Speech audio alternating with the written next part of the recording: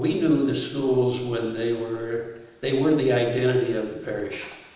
You know, the parish didn't identify, or the school didn't identify with the parish identified with the school. The kids who went there and grew up and the families who sent their kids identified with Incarnation because they were connected with the school. And Annunciation and Resurrection and Holy Name and all of them, that was true. But the pastoral arm of the parish was the women's club, who was there to support parish programming and that kind of thing, and they raised money and they provided a community for the women. And the women, of course, stayed home and raised kids. And so it was a group that met during the day when the kids were in school and all of that. And when women started going off to work, the women's club started diminishing, and now they're in some parishes, but they're very small and very not influential. Well, the men's side of that was the Holy Name Society. And the Holy Name Society did youth programs and athletic programs and fundraising and dinners. They had smokers. The women's club had style shows, and men had poker parties and smokers and fundraising kind of stuff. It was building community, but it was building it segregated, because that's the way the world operated then.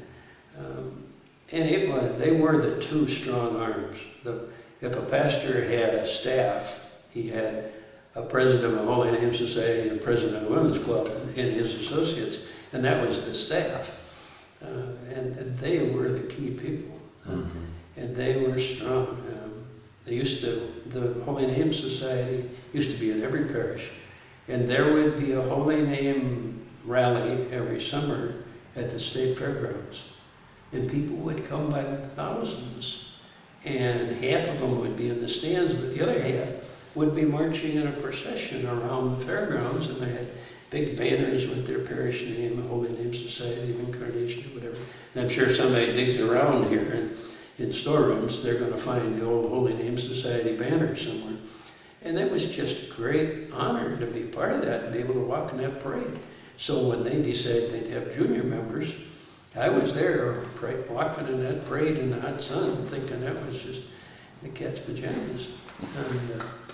And they raised a lot of money. They were the financial arm of the parish, them and the women. And so the Holy Name Society would have been the people that could raise the money and pay for something like that.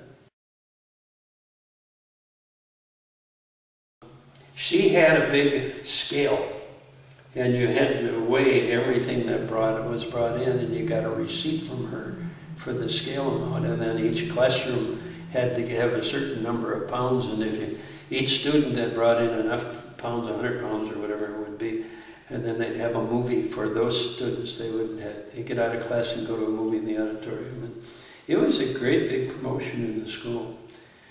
But what brought about paper sales was the war, I think. I don't know that they had them before the war effort, and then we were saving everything, scrap metal drives and stuff. And I think the Holy Name Society probably did a scrap metal drive here too, once a year. You had people's old pipes and hot water heaters that didn't work anymore and stuff. But I think they were fundraising for us, for the benefit of whoever had the fundraiser, but the things they were collecting were things that could then be recycled to be used again. And in the war effort, any resource that you could recycle was just great. I'm sure the planes built in the 44 didn't have any new metal in them.